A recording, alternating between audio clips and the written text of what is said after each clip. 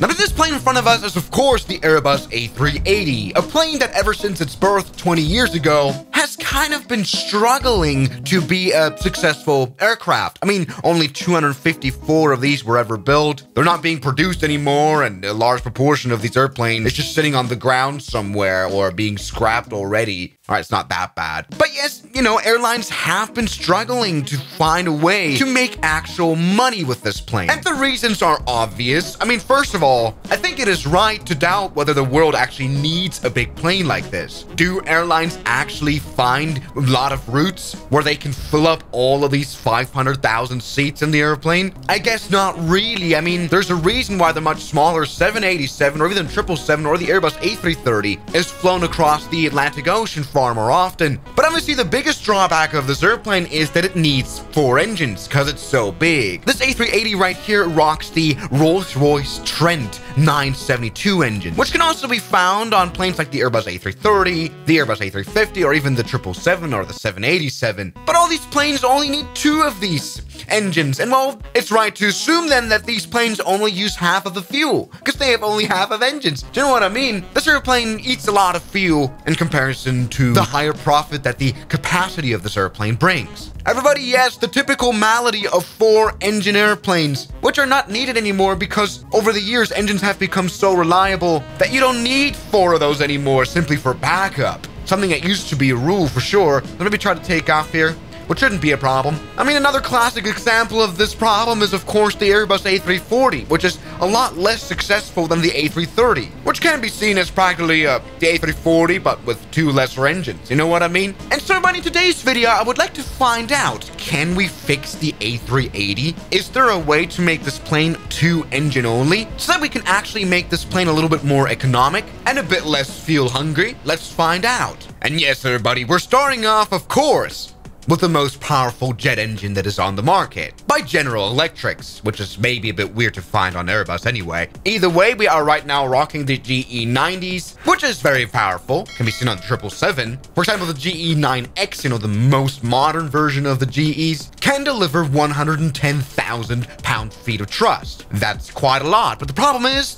the Airbus A380 is so big that power probably won't be enough. I mean, the original Trent 970s on this airplane deliver 78,000 pound-feet thrust each. So in total, 312,000 pound-feet. And you know what that means? I mean, these 2 engines here only deliver 200,000 pounds. So we are definitely lacking power now. Let's maybe see if we can actually fly it all. So as you can see, we only now have 2 engines here on the screen. I haven't changed the screen. Yes, everybody, I've once again employed my genius to fix Airbus's problems. As you can see, the engines, they spin wonderfully. No, I haven't gotten the animations to work, but it doesn't matter. We genuinely do have quite a realistic simulation of what it would be like to have GE9X engines under the wings. I mean, we already do have perks. For example, we are saving weight and we are saving a lot of aerodynamics because we don't have 4 engines hanging below the wing.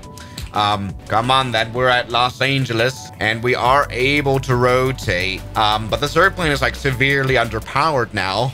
Kind of does work though. We're running on very, very empty weight though, so that's the reason why this airplane is able to go airborne, but we are airborne. Kind of works. We're kind of able to climb very slowly. What's funny is that yes, the GE9X engines are big, but it turns out they're not actually that much bigger than the Trent engines though. Look, it looks totally normal. All right, all that as well, but let's maybe see what happens when we get some more weight in here. Like that, some more flight time. Yeah, we want to do a long haul flight, some good payload. Let's go ahead and totally bring this up to the maximum takeoff weight here with a lot of fuel on board and see how this airplane now performs. Not that well, but we've kind of ruined the whole purpose of this airplane, that is having a high capacity now, because it hasn't got a high capacity now. They have a worse climb performance than a Cessna 172. Let's maybe try to come in for a landing here. Come on, let's get those flaps out. Let's get the landing gear out. We're now kind of drifting this airplane in the air.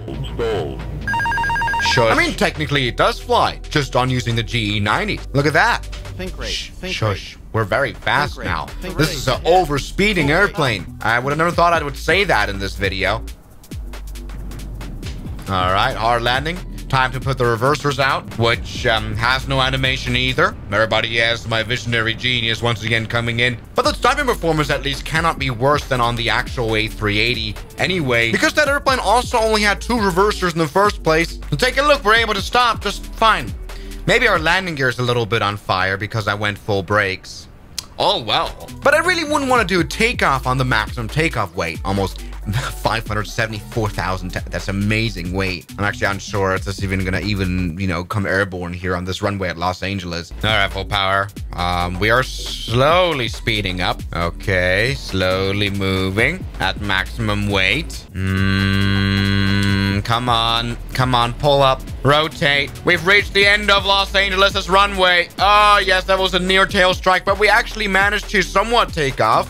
Somewhat works. Not that bad, but this is definitely a very scary airplane to fly because it very much lacks performance. So this is definitely not realistic. It's true, for this thing to have 2 engines, we need to make bigger ones, more powerful ones. Yes, we need to make engines that are 150% more powerful than the ones that we had got on board. And in order to do that, we try to simply make them 150% bigger. Do you know what I mean? Does that make sense? Probably not. Everybody, yes, I introduce to you the finally powerful enough GE9XXX engine. It's quite a lot bigger, but it delivers the performance that we need. Yes, instead of just 110,000 pounds of allowable thrust per engine, we got 160,000 pounds. Definitely enough. Yes, everybody, look at my genius. Okay, maybe we might have some issues with engine strikage. Yes, the problem with the A380 is that it's kind of in a dead end. Yes, you could spend millions and millions of dollars in developing a new GE90XXX engine that's much bigger, but you'd also have to completely redesign the entire airplane because you'd have to make the landing gear much taller, like they did on the 737 MAX. That one also had 2 big of engines compared to the early 737s, which is why it stands way up. You know, in order not to strike them, let's maybe see if we can even take off at all. Take a look at this immense acceleration. Now it does look a little bit ridiculous and a bit dangerous as well. And we are very quick to do just engine strikes. That's stupid. There we go, struck the engine once again. All right, maybe the A380 is unfixable as it is. But there we go, we're finally able to do some proper flighting now. You really wouldn't want to stand near this huge engine though. I mean, if you land at an airport, this airplane will probably start sucking in things. But hey, look, I think we are kind of reducing weight by our modification now, so that brings performance. We also don't need as much fuel on board to fly further distances, so there must be more performance than how we started off, right? Look at that, this plane flies very it's not overpowered now, it's just like the normal A380. There we go, I have literally fixed it. Okay, I think landing this plane must be very scary, like genuine engine strikes 24/7. Thank you very much. All right, high-speed landing now. Try that. No idea what this alert is. Shut up. Beautiful. There we go. Nice and hard touchdown. Let's go full on the reversers.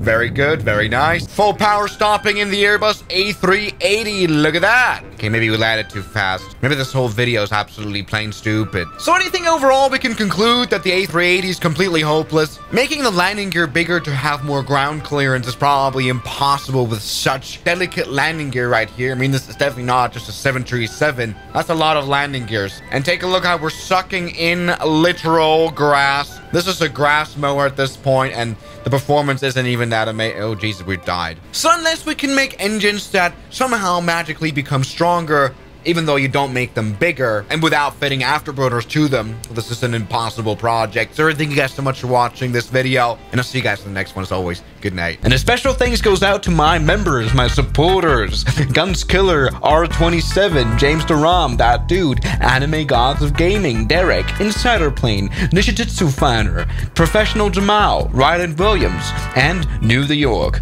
You've got beautiful names.